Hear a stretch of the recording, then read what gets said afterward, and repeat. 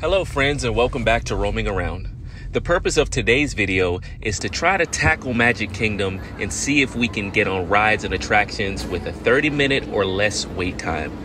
Every single time I go to Magic Kingdom, I kind of anticipate chaos and just long waits. That's what I've experienced in the past, at least. So I'm gonna give this a try. Wish me luck. By the way, there's no Genie Pass or Lightning Lane or any reservations. We're just showing up. As soon as we got into Magic Kingdom, the Disney Friends Adventure Cavalcade was going on.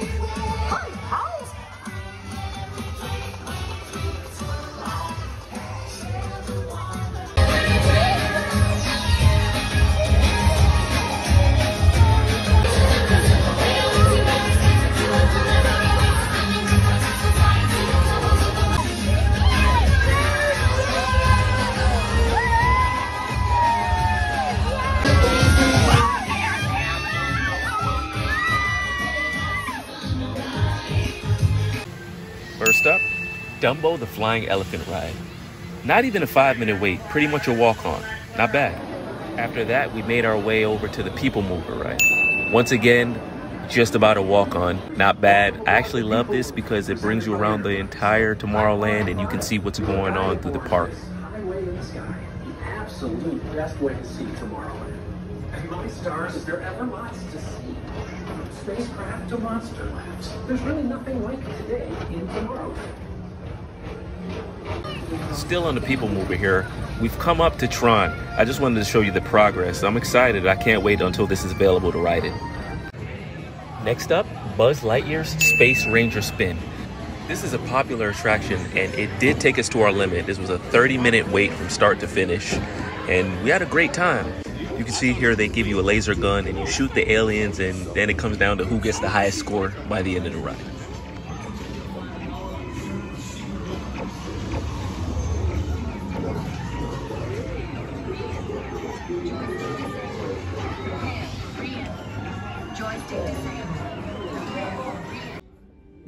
Next up, the Carousel of Progress.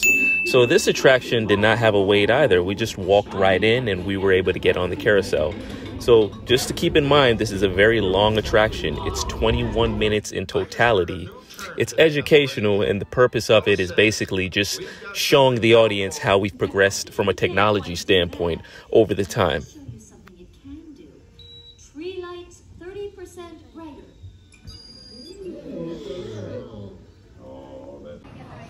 We decided it was time for a snack, so we went over to Auntie Gravity's Galactic Goodies and tried this new alien freeze. Honestly, it's simply amazing and very refreshing. You should try it. I give it a 10 out of 10. Next up, only a 15-minute wait for the Pirates of the Caribbean ride. So people were starting to line up for the fireworks, so I decided to take advantage. I raise a toast to one of my many shipmates. By the time we got off that ride, we saw that the fireworks had started. So why not take advantage and try to get on something else?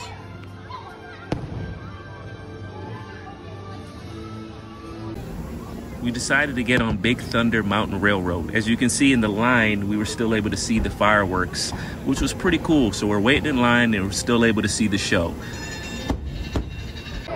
Once again, this is one of the more popular attractions. So this took us approximately 28 minutes from start to finish to wait and get on the ride. But hey, again, we stayed under 30 minutes and we had a blast riding this. This was actually my first time on this. And what would be a trip to Magic Kingdom without getting on It's a Small World? It was about 10:30 p.m. at this point. The park was starting to empty out and this, once again, was a walk-on.